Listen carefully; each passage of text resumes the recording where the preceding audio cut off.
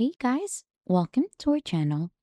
In today's video, we'll learn how to download and install Visual Studio Code Windows 7 32-bit VS Code not opening in Windows 7.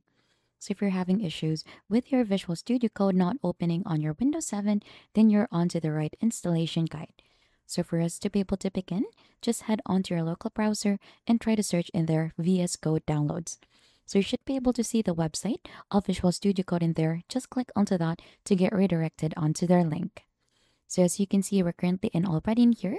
What you need to do right after is to scroll down here until you should be able to find in the get previous versions. So just click onto that and you'll get redirected onto the previous release versions of the downloads for Visual Studio Code.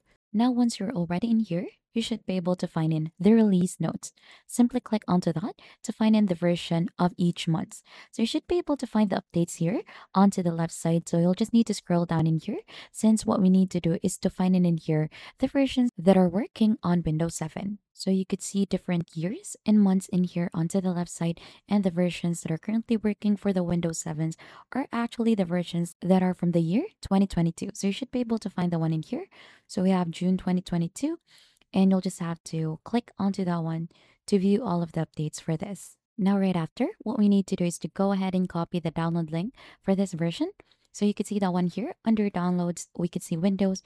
This one, you'll just need to right click onto this and copy the link address for this.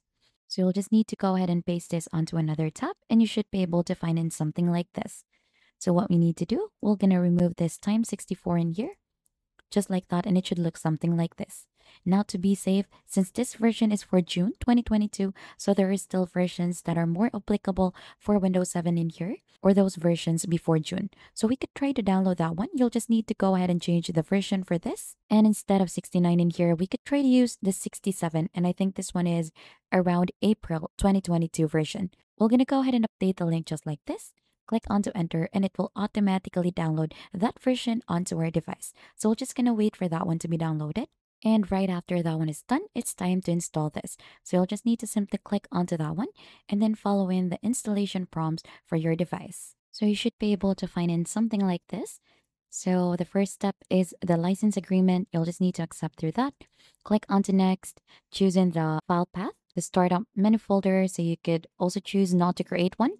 Click onto next, and also you could add in some additional tasks like icons or the open with code or other things in here. Just click onto next, and once you're already set for that, it is ready to install. Just go ahead and click onto install in here, and it should go ahead and set up your Microsoft Visual Studio Code. So you'll just need to wait for this one, and once that one is done, it is actually set up already, or it has completed the Visual Studio Code setup. So just click onto finish, and it will automatically launch the Visual Studio Code onto your Windows 7. So as you can see, you're now able to open your Visual Studio Code on your Windows 7 32-bit.